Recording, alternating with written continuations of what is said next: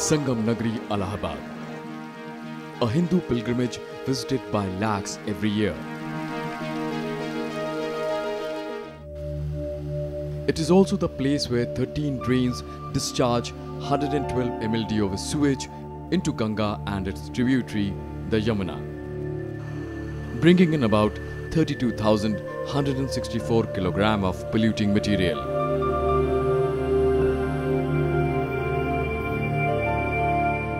A chemical analysis by the Ganga Pollution Control Unit shows that every litre of water from the sacred river contains 155 to 469 mg of suspended solids, 56 to 156 mg of volatile solids, 740 to 1145 mg of dissolved solids, 14 to 100 mg of sulphates, 4 to 6 mg of phosphate, 208 to 480 mg of C.O.D, 136 to 340 mg of B.O.D, and 428 to 688 of calcium carbonate.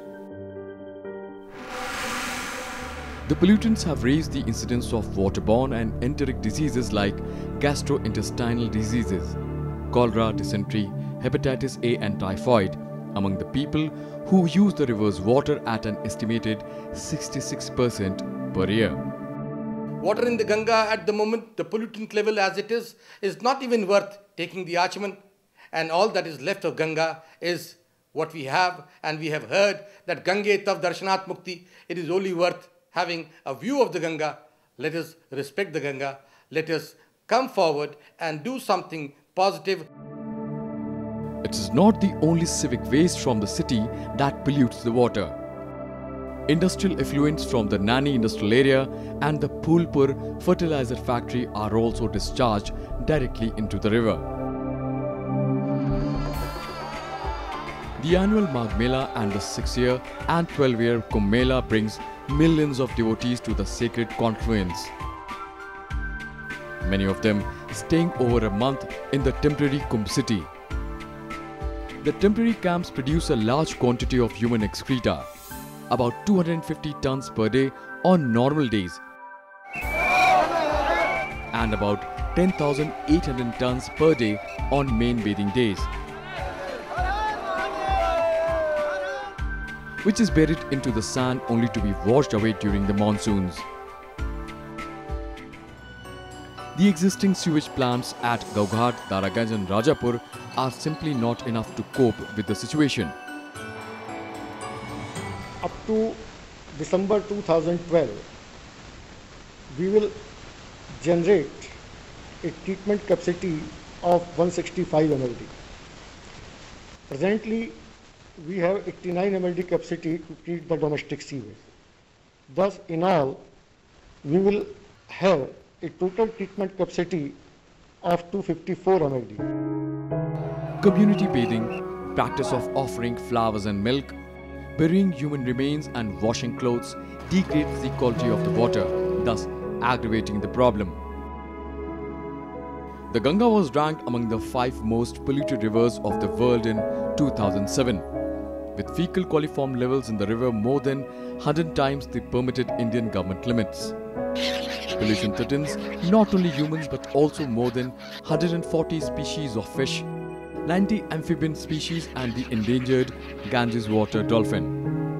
The Ganga Action Plan, an environmental initiative to clean up the river, has been a major failure, mainly due to corruption and lack of technical expertise, lack of good environmental planning, Indian traditions and beliefs, and a lack of support from religious authorities.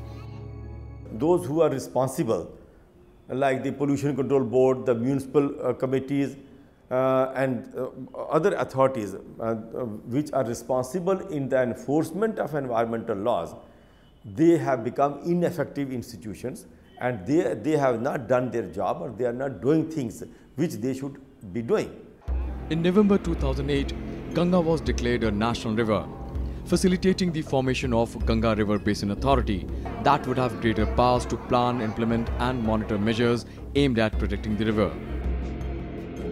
And according to 2010 Planning Commission estimates, an investment of almost Rs 7,000 crores is needed to clean up the river. With the Kumbh Mela just an year away, the residents of Allahabad too are skeptical. नदियों का जो प्राकृतिक बहाव है, अगर उसको बाधित करने का काम सरकार ने किया है, तो जब प्राकृतिक बहाव बाधित होगा तो प्रदूषण फैलेगा ही।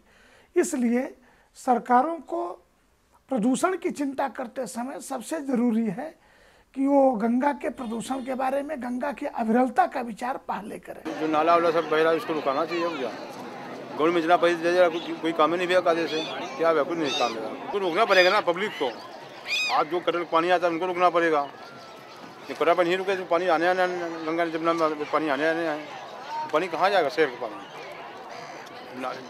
गंगा जमुना में आएगा, कहीं नहीं जाएगा। आप जहाँ जितना पैसा खर्च कर दो, कोई काम नहीं होने वाला है। The need to save the symbol of Indian civilization has now transcended religious barriers. In a unique conference recently, prominent Hindu and Muslim leaders gathered at the banks of Ganga to appeal for joint action to save the holy river. Perhaps the most poignant of observations was made by Muslim Personal Law Board's Maulana Kalbe Sadiq.